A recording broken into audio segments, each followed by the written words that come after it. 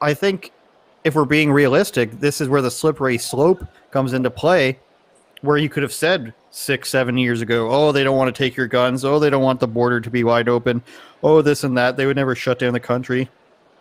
5 years from now, we could be in a situation where it's like, oh, well, the government's coming in and buying up all these properties because nobody paid rent. So, and the excuse is going to be, oh, it's going to be guaranteed housing for the population. So, and nothing to worry about, everybody. And you're going to get government jobs working on retrofitting these for the Green New Deal. We swear to you guys. I don't know. That might be a little bit. No, that's actually spot on. Let me just say that, Andrew Cuomo, for everything that he's dealing with now, there was a point in time where he literally said that if you are angry about not being able to go to work in New York, then you should take an approved essential job. So this is literally the next step to that. I mean, to people like me and you, it seems to be pretty obviously a communism overhaul, but a lot of people don't understand it. And you got Cori Bush out there eating Oreos and talking about how she's going to save people, but really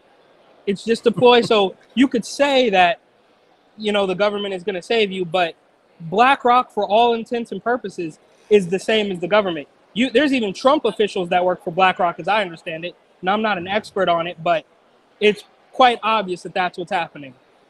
What I'm thinking is that it's obviously majority Democrat states that are still open and perpetuated the idea that lockdowns are the best thing in the world. So you're locking people down. Democrat. I think you said Republican, but. Oh, Democrat.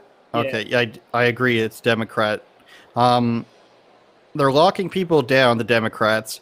They are making people lose all these jobs, which makes it so that they can't pay their rent. And then they come circle back around the house and they say, oh, also landlords knock on the door. You can't charge these people, so you can't make any money either. So neither the tenants nor the landlords can make money. Because who knows, some of these people might be relying on their rent income from their tenants to live. They've built themselves up to a point for whatever reason. It's their money. They can do what they want with it. Well, so now we've made it so both of these people aren't allowed to make their own money as they were 2 years ago. And then on top of that, we're saying, oh, you can't work. You can't work. So they're shutting down your job, and then they're preventing other people from making money. So all of a sudden, we have two classes of people who aren't allowed to make money, and the government can't accept that it's illegal to do this. It's really weird.